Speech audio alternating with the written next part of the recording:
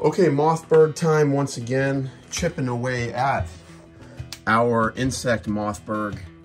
And we've got, let's see what else we got in here. Sorry, doing this one-handed. Oh, these are the these green geometrids. That's the first time in 20 years of collecting in the Keys. I've never seen these green geometrids before, and I took 5 or 6 of them. There's probably 40 or 50 of them that came with the sheet. But I took 5 or 6 of them, and we're gonna mount them together. So we're gonna do those. Now here,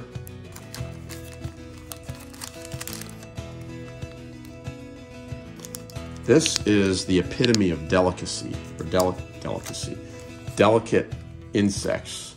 These are these little green geometrids. They're less than an inch wingspan, maybe an inch if they're mounted out.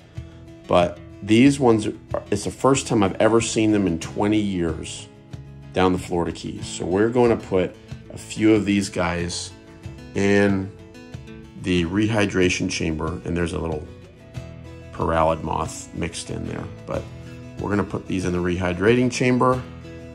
They'll be ready to go tomorrow. It's a big female. This is can't wait to mount these and show you guys what the insides look like.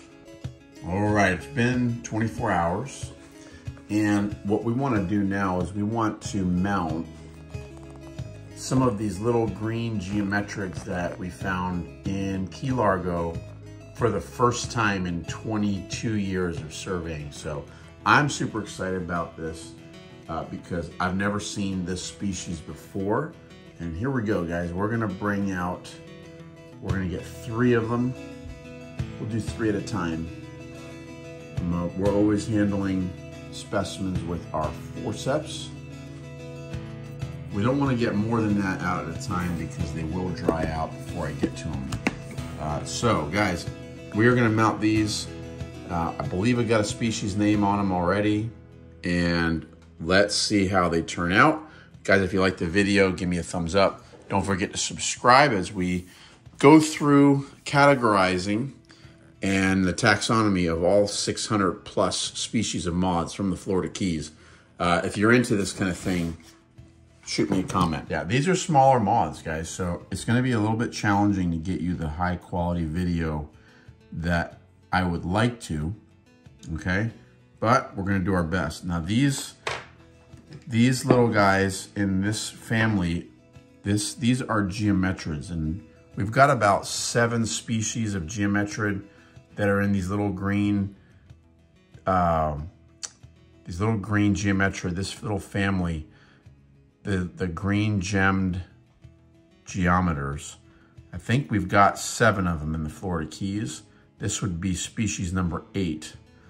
And we are going to mount some of them. They've got some different markings, which we'll show you once we get them mounted. But we're gonna put, looks like a female. Get her in the proton block. I've got my little paper strips out here to cover the wings with.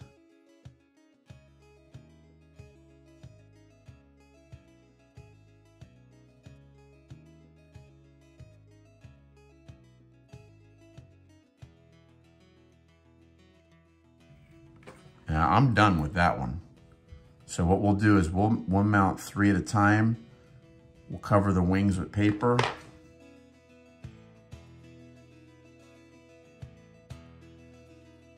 See it. The wings are already starting to curl on this top one. And that's what happens when the specimen is under the air condition for too long. The wings start to curl. And that's why we got to cover those wings with the cardstock paper so that they don't stay like that indefinitely. And there we go. That one looks really good.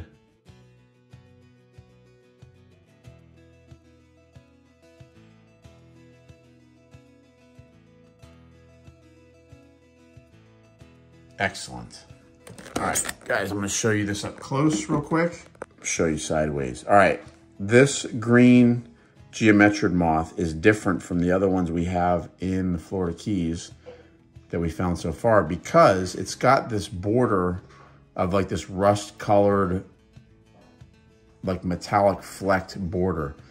And in 22 years, we've seen members of this family over and over and over again, but I've never seen this one. And on this one particular night, we found a bunch of them, and I think I took home 6 of them. So yeah, we're gonna try and figure out what they are. We might need to do some DNA on them and get you a better perspective of what this species is.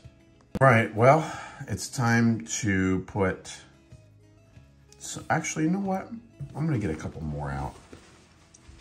Might as well finish that group. 1, 2, 3. Let's finish the group here.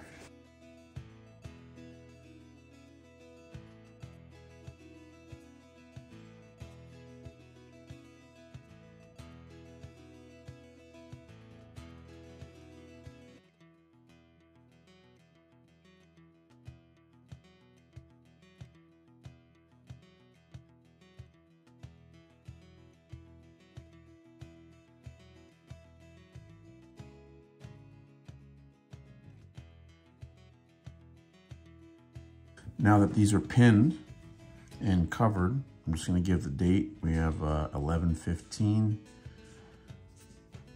We'll give those at least 1 week. The insects with a larger body and more fluids to dry out would give 2 weeks at least, but these little guys, 1 week is more than enough. So we'll come back later with more on these little green geometrids. All right, folks, so we have our little green emerald moths from the Florida Keys. These are Ioana nevioselaria, and boy, oh boy, are they tough, number 1, to mount, number 2, to identify. So we went through a whole big video on how to identify this thing, and not easy, guys. You know, thank God for Moth Photographers Group website that helps you identify the moths of North America. So I've got 6 of these guys here, and I'm gonna try and get you a good image of the best one that's there. So here we are, and I only made 3 labels. So what I'm gonna do is I'm gonna get a label on a few of these guys here, and we're gonna get them right over into our pinning box.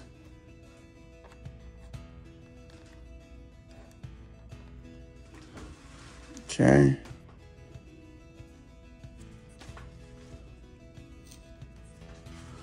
Put them right on over.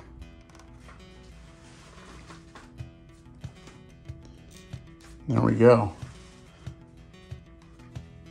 Then I'm gonna get a photograph of 1 or 2 of these guys for you for a thumbnail. There's our beauty. And what we'll do is we're gonna get the rest of these guys over here in this box next to their friends. Move closer. I'm gonna get them over here next to their friends. And we will be done with this video, guys. All right, there they are. New species to the Florida Keys.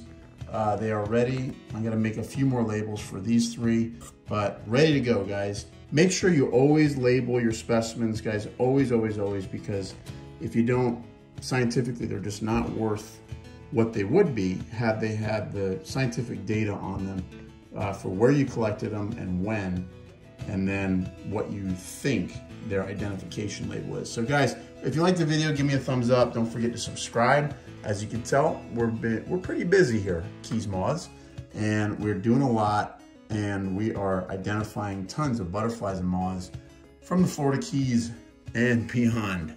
Madagascar moth, pretty cool. All right, guys, talk to you later. Thanks so much for watching. Till next time, let's get out there and enjoy South Florida. Bye now.